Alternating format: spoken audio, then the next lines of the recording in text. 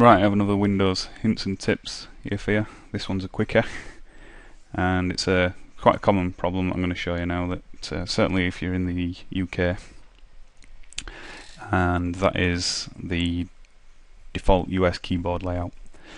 I'll give you an example of what happens here. This usually shows itself up quite quickly after a reinstall, and also on some new PCs if they haven't been installed properly. They don't have Windows installed correctly for the for the UK, sorry. So what you'll find is when you're going in there to do your email, you'll go to input the @ and you'll get quotation marks, and if you're going for the quotation marks and you hit the number 2, you'll get the @ symbol.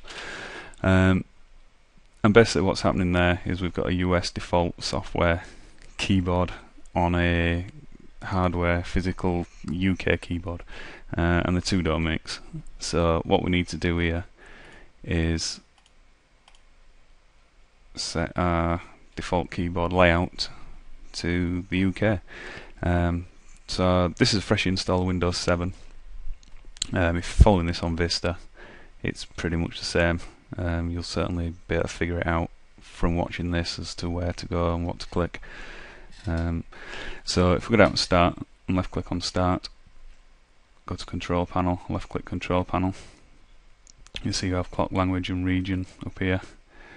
Now you can either click that or change keyboard or other input methods underneath it, but we'll go the full route. So once we're in there, you'll see change keyboard or other input methods, and we want to left click on there, which will bring up the region and language properties box, and you'll see that on the tab at the top here we have keyboards and languages, and then a button to change keyboard. So we click that button, which again opens up another sub menu, and you'll see here that default input language is English US, and the only option we've got here is English US. So what we want to do is add English UK. So if we click on Add, we'll be given a list of languages and keyboard layouts, and we want to zip down this list until we find UK.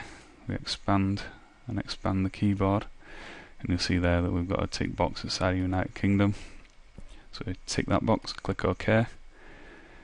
Now if we drop down this box here, now you'll see we have United Kingdom, so I want to left click on there, and if we hit apply, that'll be applied. Now what we can do, just to remove confusion, is to actually get rid of the US keyboard if we're in the UK. If you don't need the US keyboard, or you just want the UK keyboard, you just left click on the US, it'll highlight the US, and you'll see that we now are offered the option to remove. So hit remove, and there we go, we're just left with the UK keyboard. Click apply, click OK, and click OK again. That just removes the temptation or the opportunity for somebody to accidentally switch it back again.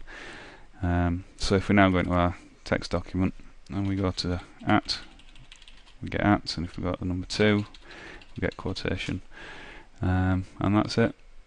Just simply change the default keyboard to your country and you're done. And I'd like to thank you for viewing.